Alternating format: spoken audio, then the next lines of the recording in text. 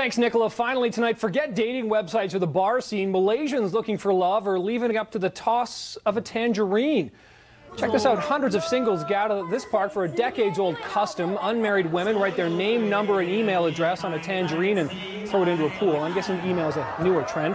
The men then jump into the pool, find the fruit, and then call or email the girl who tossed it. Now, if the man is interested, he then hands the girl a banana with his details on it. Ken, what do you think of this idea? There you go.